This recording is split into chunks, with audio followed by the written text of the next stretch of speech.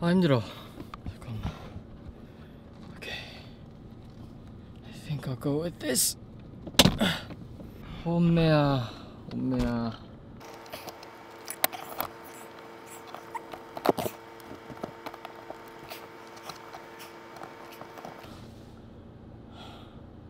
아 힘들다. 아우. 운동하고 왔는데, 아 여러분 what's up what's up what is up what is up. 이거 아직도 꾸준히 잘 바르고 있습니다. 잃어버리지 않고 잘 바르고 있어요. 아니 운동 다녀왔어요. 운동 다녀왔고 제가 요즘 잠을 잘 못 자요. 수면 패턴이 지금 조금 엉망이 돼가지고, 조금 엉망이 된 상태라 하루에 잠을 한 5시간 자는 것 같아요, 평균. 근데 저는 이제 평소에 한 7시간은 자야, 최소 6시간에서 많으면 7, 8시간씩 잤었는데 이제 그게 잘 안 되니까 체력적으로 좀 많이 힘이 드는 것 같아요. 그래서 얘는 왜 이렇게 말을 안 듣니? 이렇게까지 붙여야 되나? 그래서 최근에 제가 요 며칠 잠을 잘 못 자다 보니까 체력적으로 뭔가 그 뭐라 그러죠?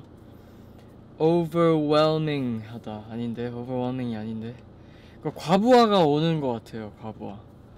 과부하가 오는 것 같은데, 사실상 잠으로 그거를 조금 어느 정도 좀 보충을 좀 해줘야 되는데 사실은 그게 쉽지 않네요. 눈이 자꾸 떠지고 그러니까. 여러분들도 그런 거 경험하시나요? 뭔가 몸은 너무 피곤한데 내 정신이 허락하지 않아. 일어나래 자꾸.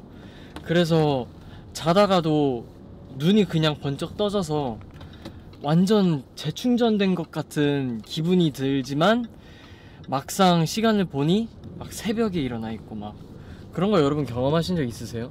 저는 요즘에 하여튼 그렇답니다. 그래서 우선 뭐 그런 걸 다 떠나서 그런 걸 다 뒤로 제껴두고 운동을 다녀왔는데, 역시나 아니나 다를까 운동하는 도중에 온몸에 힘이 다 풀려가지고, 아 이거는 조금 힘들겠다, 이러다가 오늘 하루를 다 버리겠다 그래가지고 하다가 도중에 나왔거든요.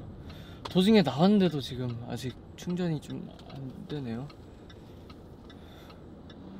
그래서 오늘 같은 경우에는 스타벅스를 들릴까. 제가 안 그래도 쿠폰이 있거든요. 저희 아버지가 쿠폰을 주셔가지고 그 스타벅스 쿠폰으로 좀 사 먹을까 하는데, 그러려면 이 카메라를 다시 설치를 해야 돼. 할까 말까.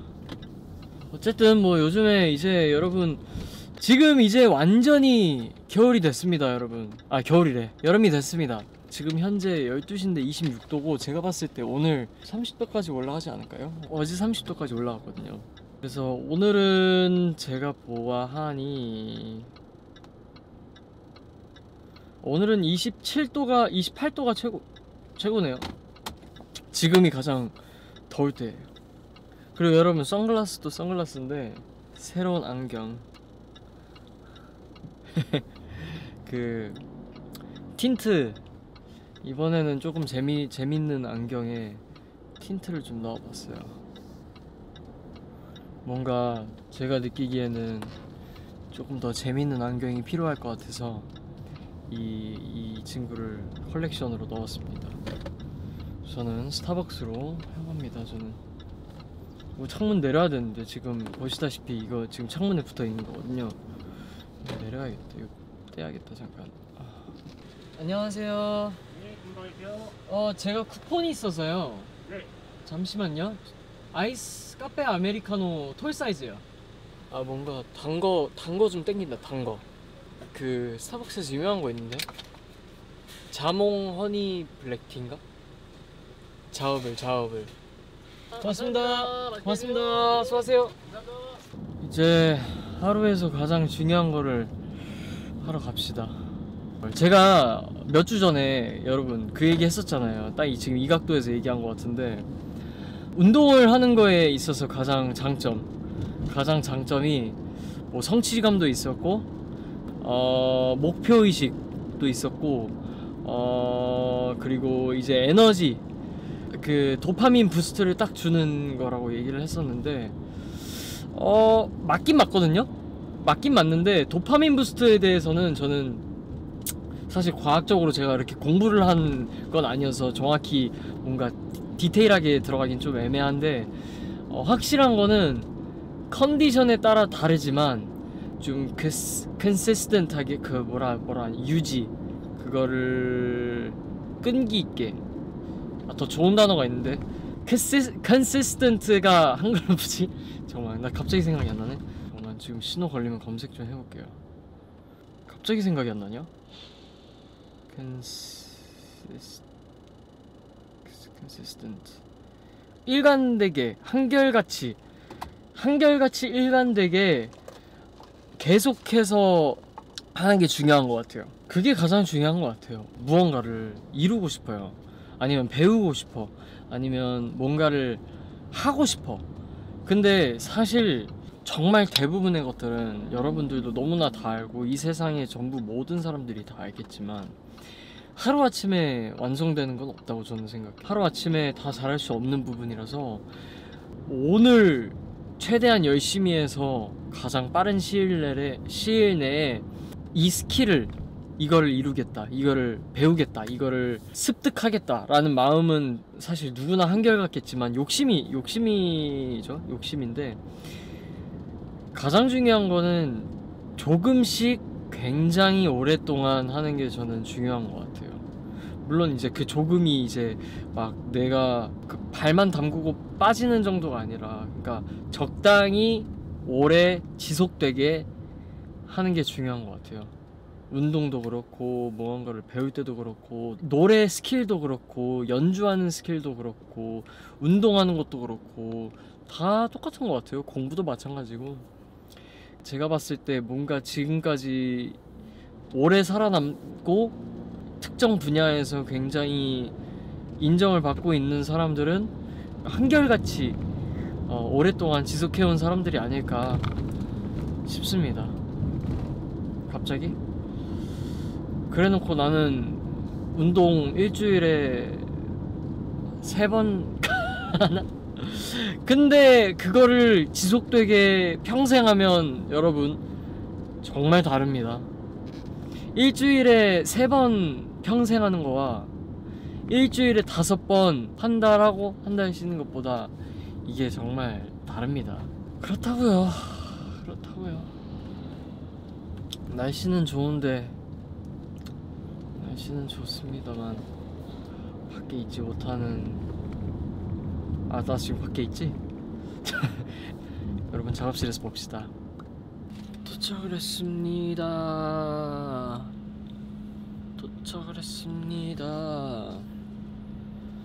근데 잠깐만 작업할 때는 이게 좀 편하겠다.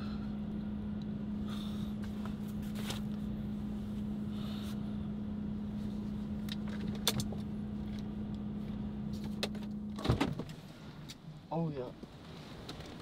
햇빛 장난 아닌데?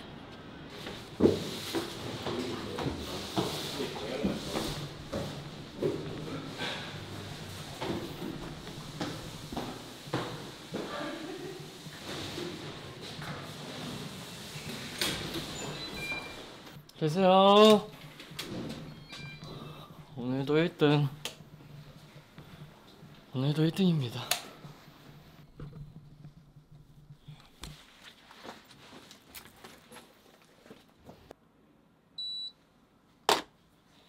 제가 팁을 하나 나눌게요.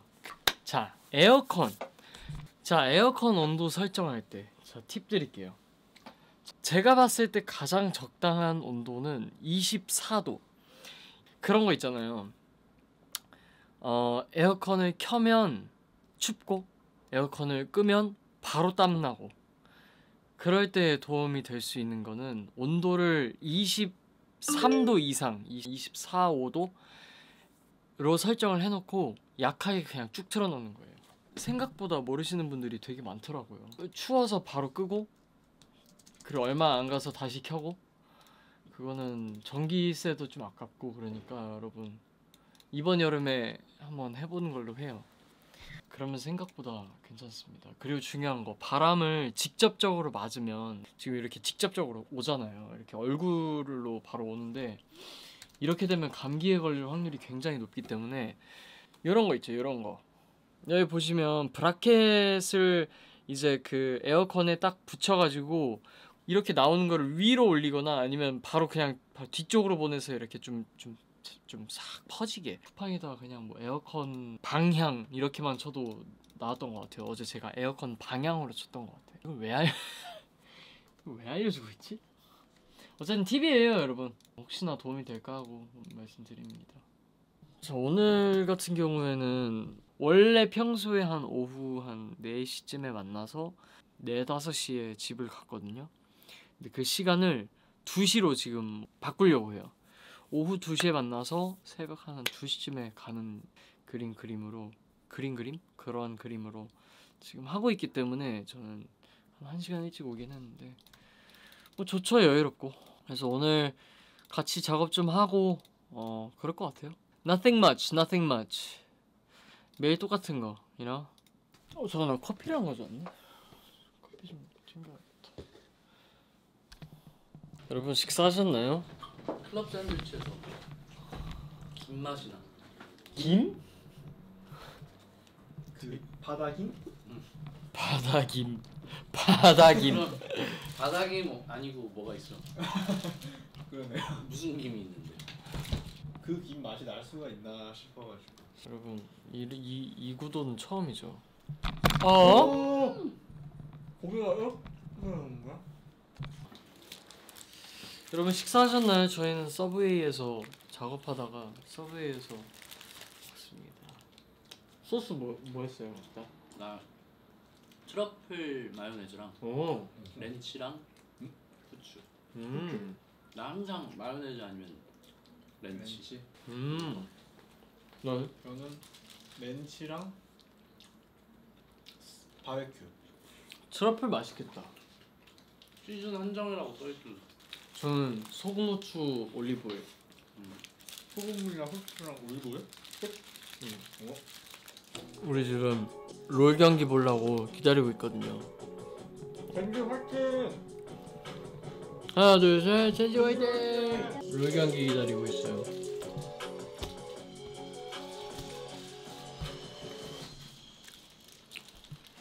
올해 롤드컵 그 서울에서 하는데 돌아가실 거예요? 진짜? 결승전은 서울에서 하고 전 경기는 부산에서 한번 한다고. 전 한번 시도해보려고.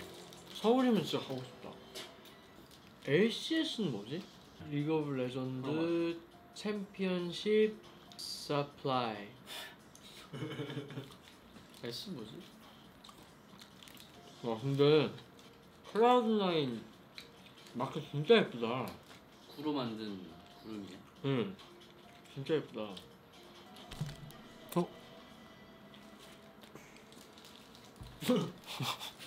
한입 주는 거야?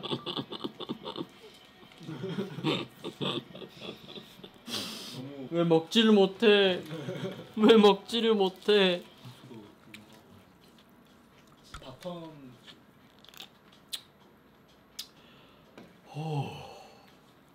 아 시간 진짜 안 간다 근데. 아 한 10분 기다린 거 같아요.